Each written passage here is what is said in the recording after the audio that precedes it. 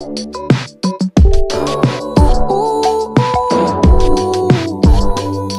guys, and welcome back to my channel. Today's video is going to be my August reset.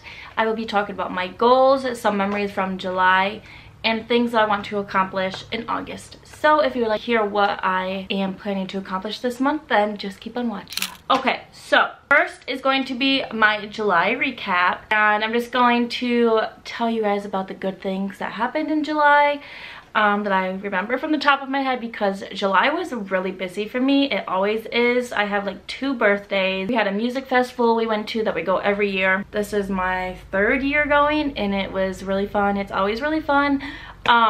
Which I just went to last weekend. Like, I'm still recovering from it. I literally still have a headache. But that was so fun. I did also get remote start put into my car, so that's really awesome. I'm so happy that I have it. That is one thing I wanted for a car, because I was on such a short notice to find a car. The car that I got did not have remote start, so I just put in a request right away to get remote start installed. It was reasonable. I thought it would be a little bit more expensive, but it wasn't, so I'm really happy that I was able to afford it. Next is my things I want to work on for August. Now, the first thing that I really want to work on for August is a no-buy. I have not done one of these in such a long time, and I just feel like I need to grab a hold of my finances right now. because I am working 2 jobs, I'm having a lot more money coming in, and I have just been spending it really fast. So I want to grab a hold of my money habits and put a stop to the spending. So starting this month, my first paycheck, I will be on a no-buy for makeup and just random shopping trips to the store.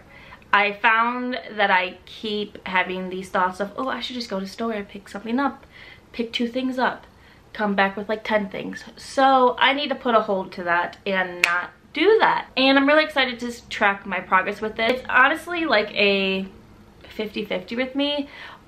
I'll either do really good and not spend money, or I'll do really bad and overspend. So we'll see how it goes.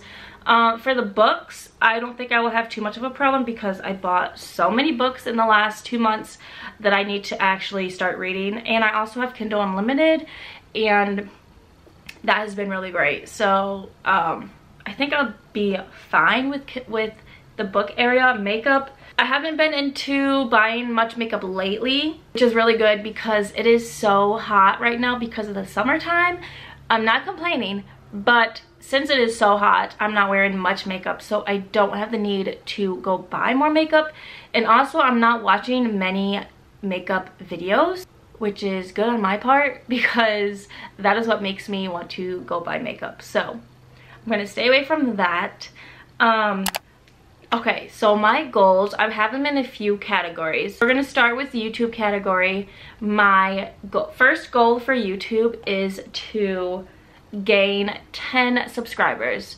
It's not a lot for most people, but for a small channel like me, it is really hard to gain subscribers in a month. Even just 2 subscribers, I've noticed that there's a small incline, but it's not high enough for me to be monetized. I really want to be monetized. I have the subscribers, I just don't have the watch hours. So that's what's holding me back from everything, which is really sad, because my literal dream is to have my YouTube channel be monetized. It has been a dream since I was like 12 here on YouTube. So if I could just gain at least 10 subscribers, or just gain more watch hours this month, that will help me to reach my ultimate goal of being monetized. My next goal for YouTube is to post 12 videos this month. That is a lot, like, when you hear about it, but technically it's like 3 videos a month. And lately, since I do work 2 jobs, it's been a hard balancing act for me to post 2 videos a week, but I'm gonna push myself to post 3 videos a week. Some weeks I probably will not be able to, but I think that I will be able to do that. And I just want to see how far I can go and see if I can accomplish that goal. So next is financial goals. If you're new here, or if you don't watch specific videos on my channel, I just started a series called Road to 10K, and that is basically a savings challenge where I post bi-weekly when I get paid of me saving money into my savings to reach $10,000 for a cushion. And I'm really excited about it. It's helping me. It's just really fun to do, and I feel like it will inspire others to do the same thing. So my first financial goal is to save $1,000 this month. I know I will be able to do it, but just to have it as a goal and look at it every single day gives me more motivation to put more into the savings. So my next financial goal is not to eat out more than twice a week.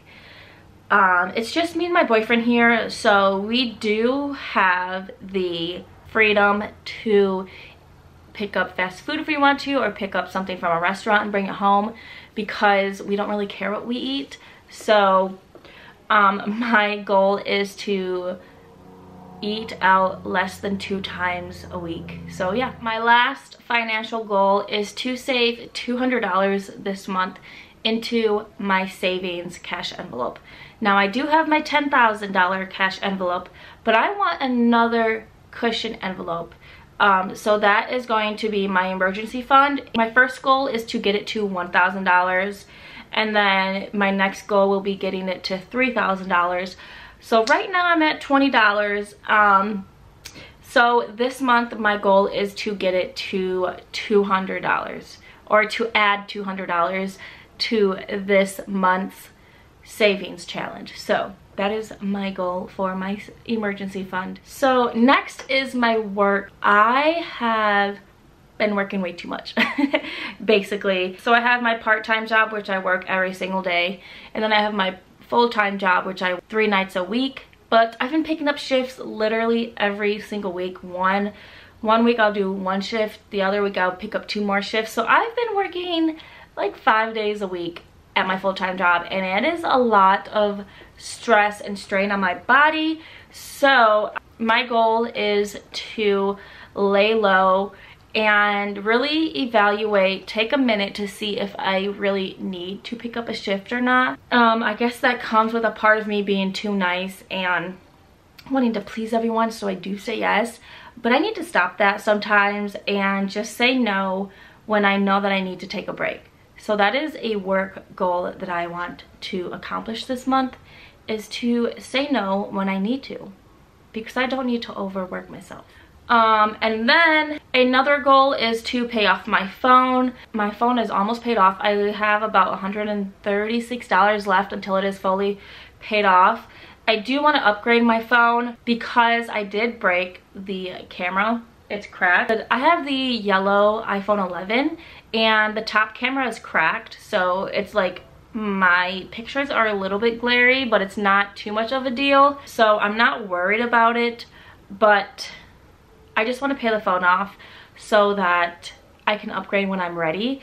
I'm thinking in about 6 months I might upgrade, or sometime before the new year I may upgrade. I either want to stay with the iPhone 11 but a different color, or upgrade to the 13. I'm not sure yet, but that is one of my goals, is to pay off the phone so I don't have to worry about the payments, and also so it can go down, because I did buy a new iPad, and it is the new iPad Air 5 in Starlight. I do have a video coming up. You guys probably have already seen it already. If not, then it will be up after this video, and I'm loving it. So you might be wondering, Courtney, why did you just get another iPad? You have the iPad Pro. Yes, I do. I just paid that off in this July, so like a few weeks ago I just paid it off. But that iPad only works on Wi-Fi, and with my living situation where I live, we don't get internet providers out here. We literally have like a satellite, and that was not good at all. So there was no time for me to even use my iPad unless it was offline, and everything I do is online. So I decided to buy a whole new one as soon as I paid my other one off, because this one is connected to my phone plan, which is Verizon, So it is its own separate line, so I can be on it all day long, just like a cell phone, but it does not have a cell phone number, so you can't like make calls or whatever, but you know what I mean. It gets internet, so I don't need to worry about connecting to Wi-Fi, and I love it so much. Not only because it is brand new, but because it is on my phone plan, so it acts as another phone line, and that it has internet like a cell phone. So I don't need to be on my cell phone all day long. I can be on my iPad when I need to do things. And I feel like I'm going to be more productive with this. I'm thinking about, I don't know where I'm going to resell it, but I will probably resell my last iPad that I literally just bought to either Best Buy. I think you can return it and get a bunch of money off, or try to sell it online. I don't know for sure yet. Let me know down below if you guys have any hints or like what I should do. I do want to get most of the money back from it because I barely used it this whole year, so I don't know yet. But I'm loving this iPad so much. I've literally had it for 2 days and it's the best thing ever, and I'm really thankful that I have it with my phone plan. So that's basically it. Those are my goals and financial plans for August. Let me know if you guys have any goals that you are setting for August, what you plan on doing, if you have any special events coming on. I don't really have anything going on this August except for working, so I think I will be able to get all this done. But yeah, thank you guys so much for watching. Don't forget to subscribe and like this video, and I will see you in my next video.